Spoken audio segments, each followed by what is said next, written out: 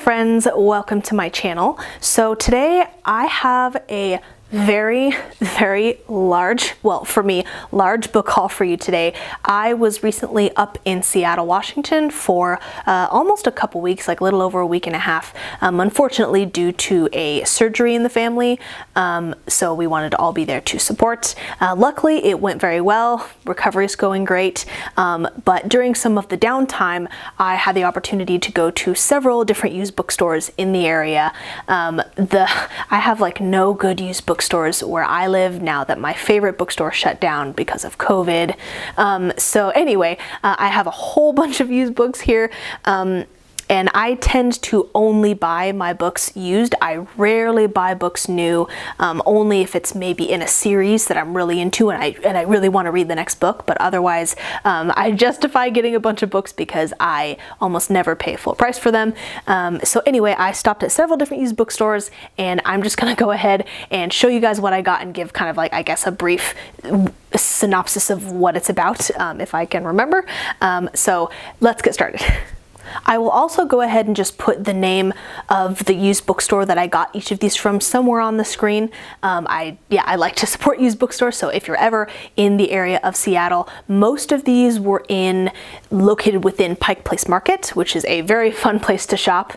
I think I found 3 bookstores within Pike Place, and then I did a big shopping spree at a Half Price Books in Redmond, it was about like 20 minutes from our hotel, so not very far outside of Seattle. So the first one that I got is Heartstopper Volume 1 by Alice Oseman. So this has been going around, has been getting just rave reviews. This is a comic about 2 boys. Basically, it's about one of them's kind of, you know, a shy, quiet kid, and the other is like a rugby player. So I've just heard really good things about Heartstopper, and I couldn't believe that I found it.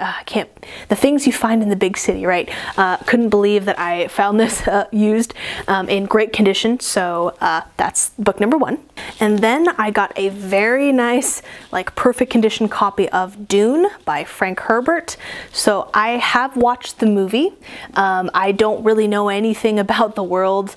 I've never read the book before. You're following a boy named Paul Atreides, who is part of this very wealthy family. It's a sci-fi, very famous sci-fi if you don't already know what Dune is about. And basically his family runs this spice trade, harvesting this drug called spice, which like heightens people's senses, and I know that it's really important and crucial basically for space travel in the future.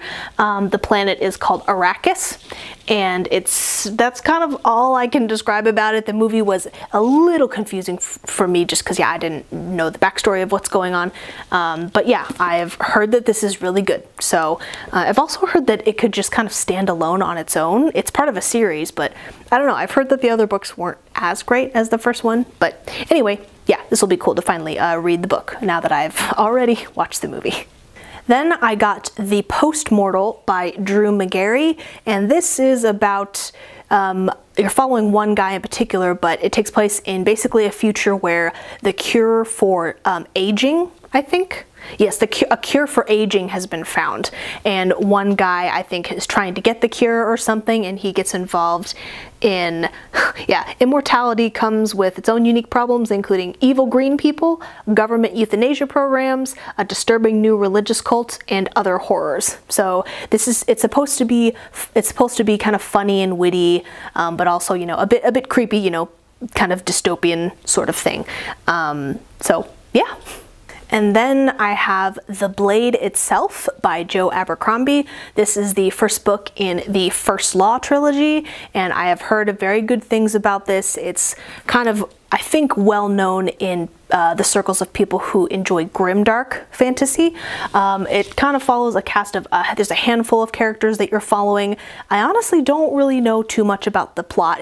Maybe it's kind of like, you know, a misfit gang of people in this fantasy world. I don't really know anything else about the plot. I just know that there's a handful of characters that you're following. Each of them kind of has their own agenda, own backstory, and own thing that's going on.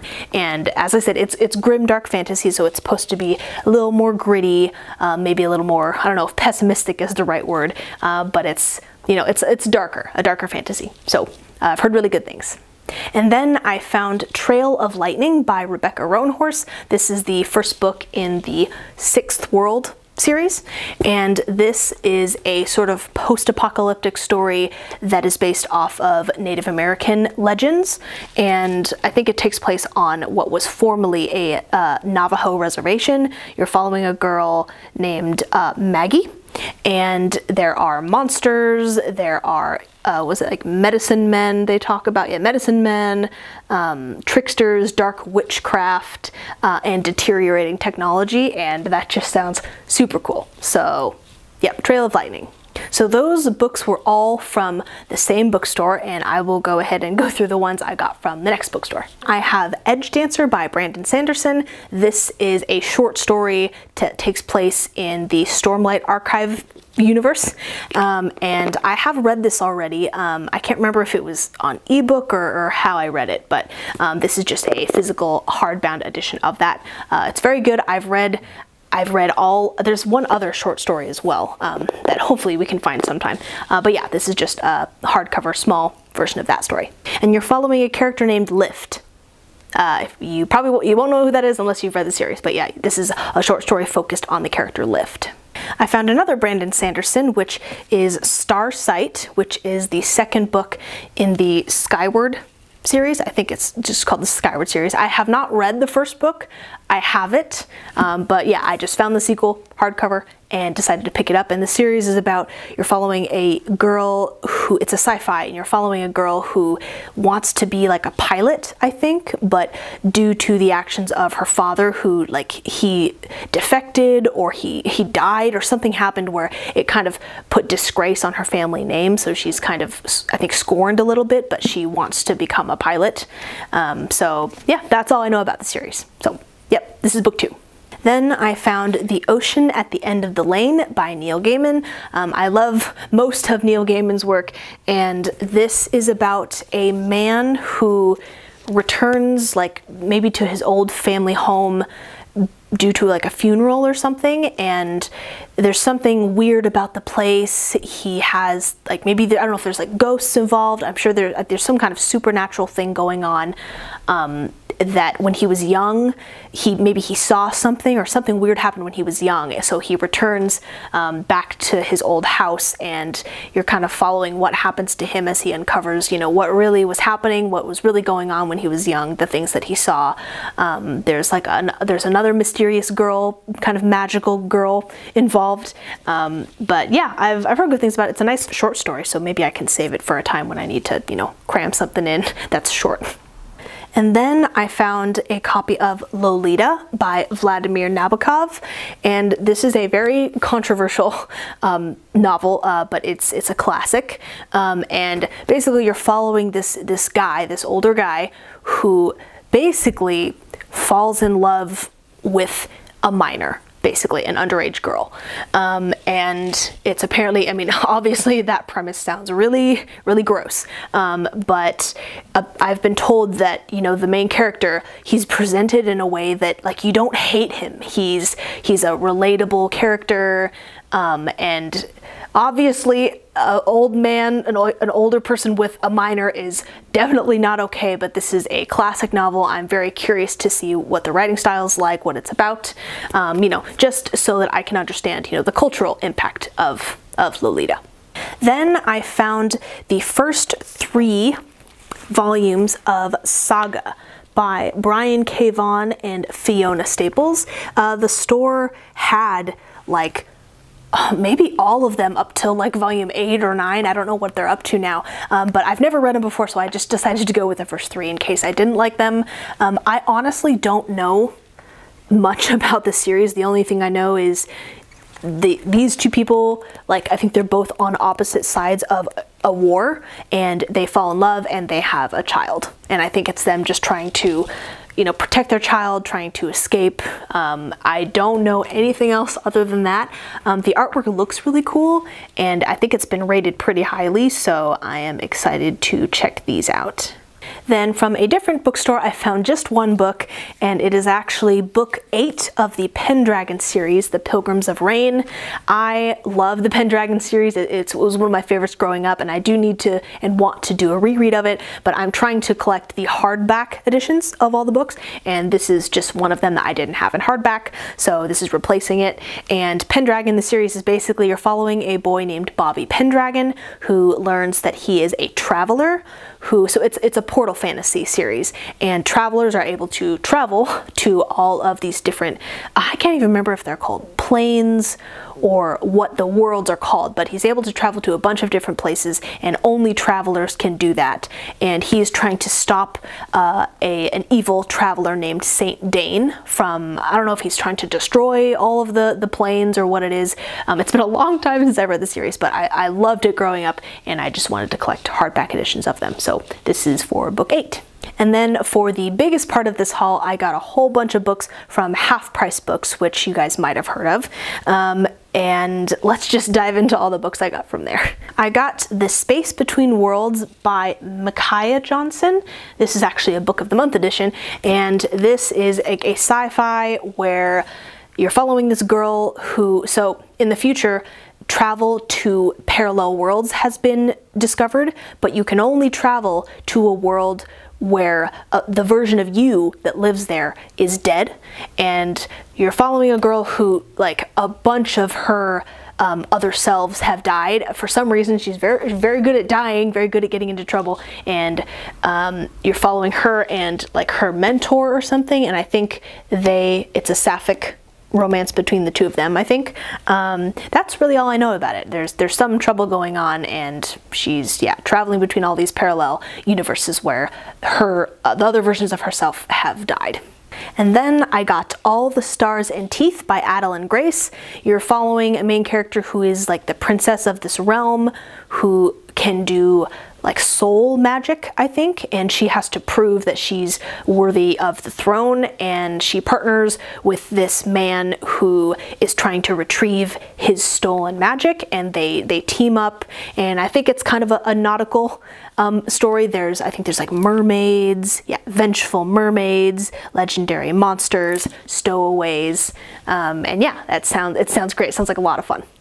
Then I got Crown of Feathers by Nikki Pau-Preto, and this is, I think, a kind of a sister story, a story about relationship between sisters, and it takes place in this world where I think there was a queen that ruled.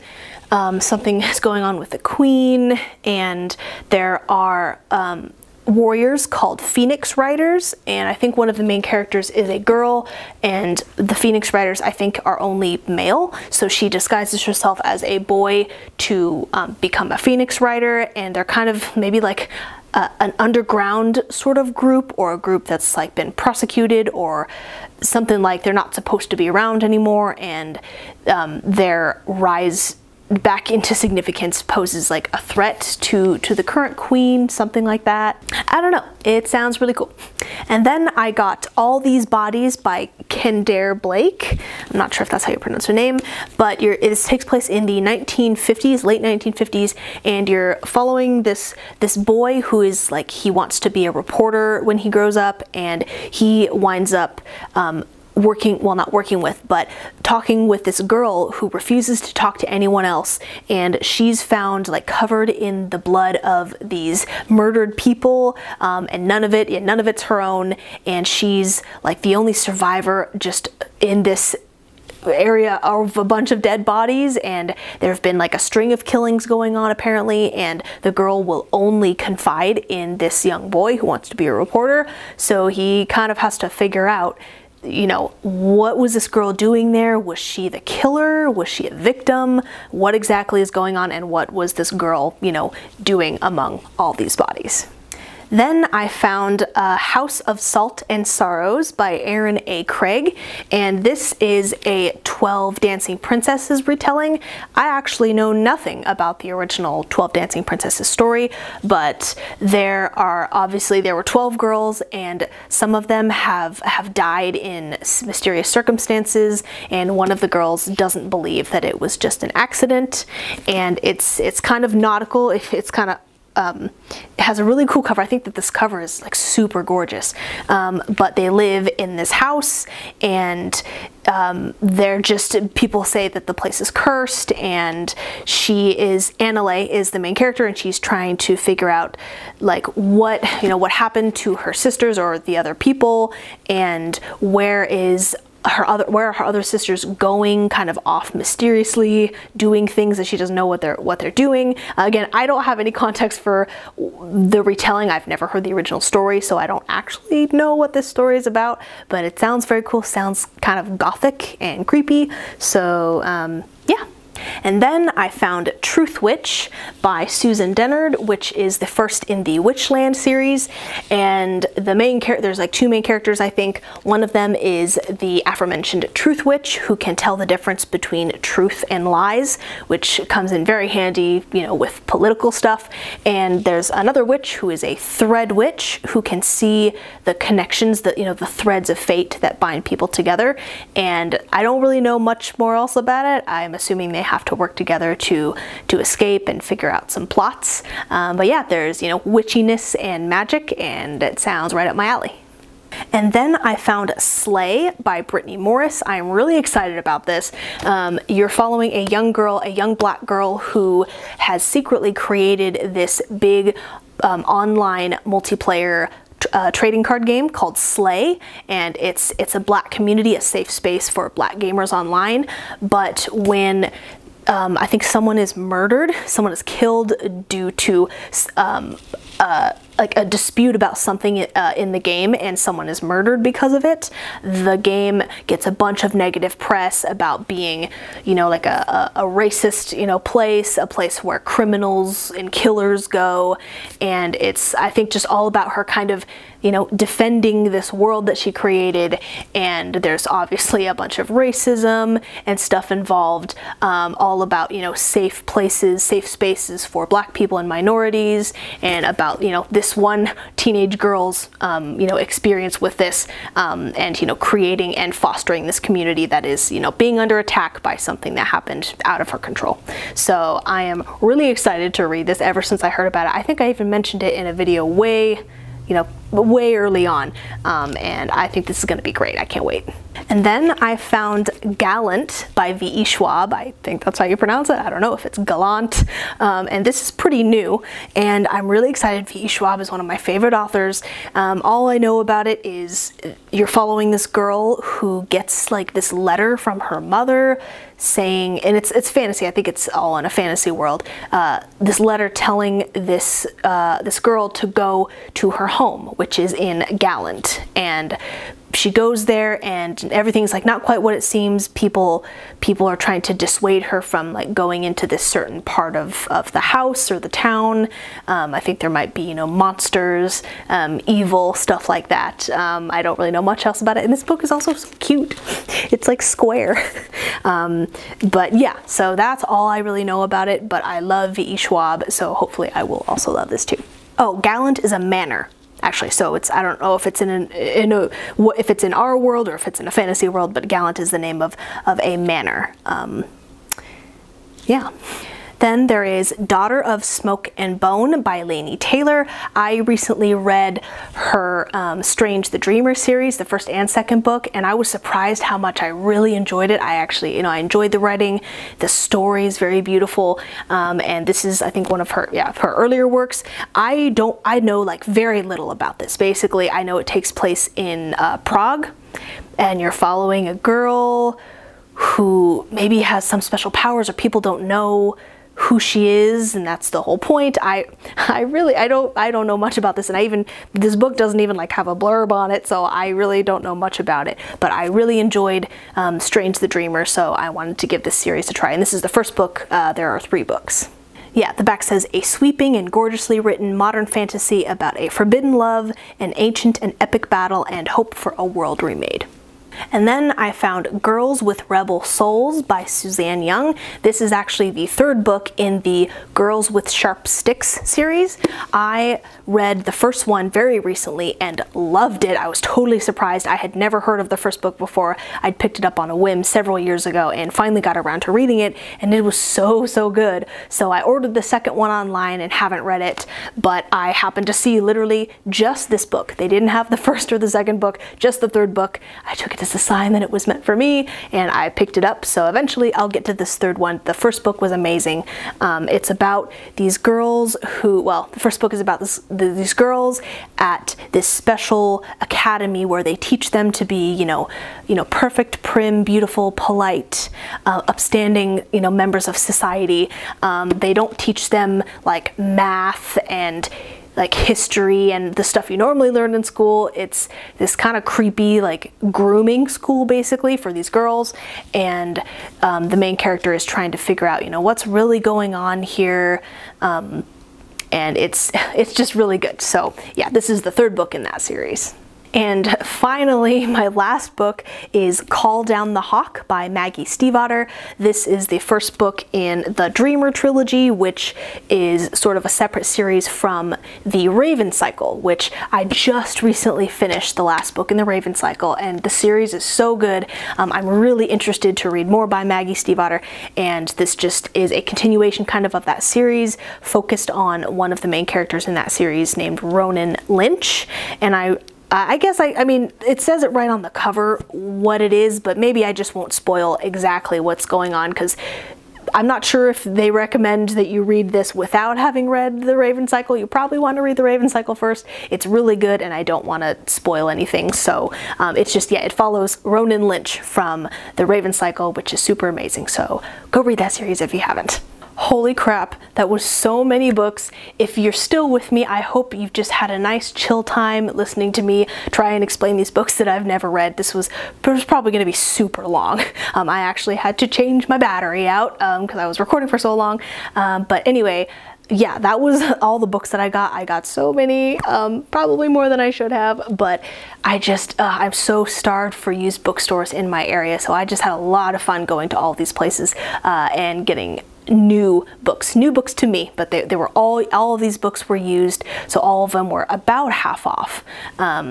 So yeah, anyway, those are all the books that I got. I hope that you enjoyed. Maybe you found a couple. Let me know if there are any in particular that are super good, or maybe some that weren't so great. Feel free to comment below about any of the books that you've read that I showed or that you want to read, and I will see you guys next time. Bye!